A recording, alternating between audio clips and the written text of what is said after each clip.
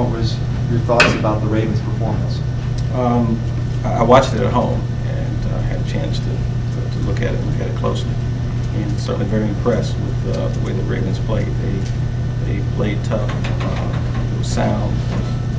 They had a lot of energy and enthusiasm, and really controlled the line of scrimmage.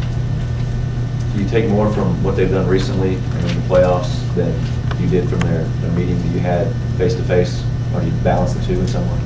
Well, you know, teams changed quite a bit. It was 7 weeks ago, I think, somewhere around that area when we played them. So, you know, obviously there's an opportunity there for everyone to get better along the way, and I think in this particular case, without question, they have, and they did a great job yesterday, demonstrating that. In what ways are they a different team? In what ways maybe are you guys a different team? Well, I think when you look at it overall, I'm not certain that there's a huge difference. It's better, I think. I think they're running the ball better than they ever have. I think their defense is certainly playing that smothering style that they typically do, and playing it obviously, I think, at an even higher level. And I think their kicking game is good and solid. You know, obviously for us, it is one of those things where, I mean, week in and week out, we had an opportunity. We kept getting better, and you have to judge it a little bit by what we did last week. Our practices were spirited. Our practices were fast, and our execution was good. So, you know, I think in both cases you're going to find both teams have made tremendous strides since the 7 week mark, or 7 weeks ago when we played.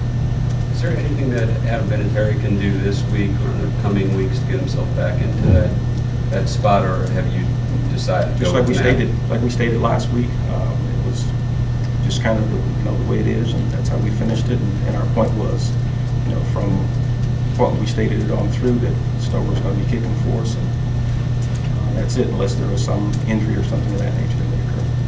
Tony used to always say that sometimes playoff games are more lost than won, and turnovers lead to that kind of thing. Is this a team that you have to be even more aware of that?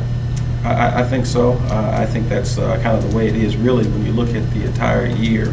Typically that indeed does happen, but more so even in the playoffs, because I think those things are accentuated quite a bit. I think if you look at the couple games that we saw here over the weekend, those turnovers were huge, and if you can just make certain that you don't beat yourself, obviously your chances are going to be pretty good. Any comments on Peyton being the four-time MVP? Yeah, I just think it's, you know, what an honor. And this is a league that's so highly competitive, so many great players, and for a guy to be able to perform as well as he's performed year in and year out, and receive that award, that recognition 4 times, is quite, you know, quite an accomplishment. And particularly when you look at the great years that he's had prior to this one. Some of those years you'd look at and say that those would be tough to surpass. But yet he finds the way to do it every year. And the great thing about it, you know, it's great to see a guy who works so hard, who's dedicated, who's a true professional, get that kind of recognition. But the great thing also is the fact that today, even right now, he's trying to get better at this moment. You know, looking at our opponent, making certain that he knows all the ins and outs about them, trying to find a way to get an edge.